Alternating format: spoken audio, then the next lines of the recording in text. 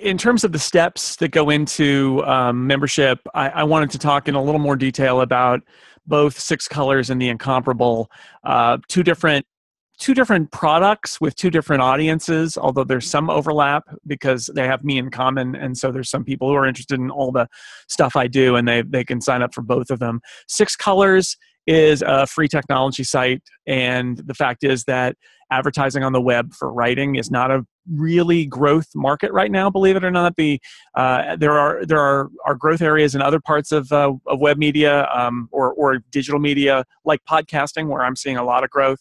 But in terms of the writing side, basically there's a membership that is, the way it's presented is very much support the site in terms of being able to continue to generate content and give it away for free. And then in exchange, subscribers get access to a special podcast and a monthly newsletter that is exclusive to members. And actually, we're going to build some community features on top of that as well.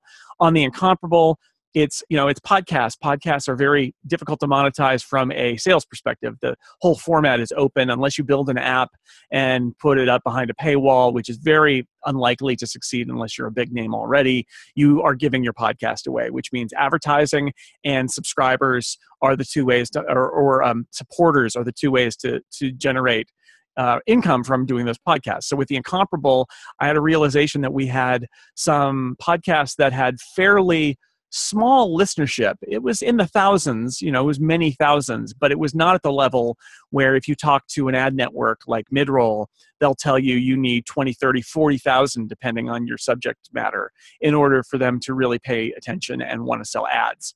And I had these smaller podcasts that were in the 5,000 or 10,000 range.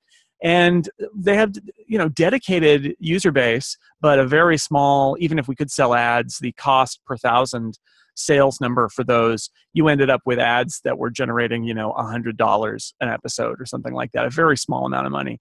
And I did a back of the envelope calculation and realized that for the smaller podcast with a dedicated audience, it was far more likely that I could get a tiny fraction of the people who listen to donate and become members in a membership plan than it would swamp the advertising potential really easily. And that was the impetus to start the Incomparable membership, where people get some bonus material and, again, this sort of feeling of support, because it's not an illusion. It's actually enabling those creators of those podcasts to either prioritize it or to bring in somebody to help in the production and post-production of the podcasts, or it gives them a good feeling and some money to spend on a whether it's a nice dinner or on a vacation or something like that. So those are the two different membership models that I've been working with, and they're similar, but the content makes them a little bit different.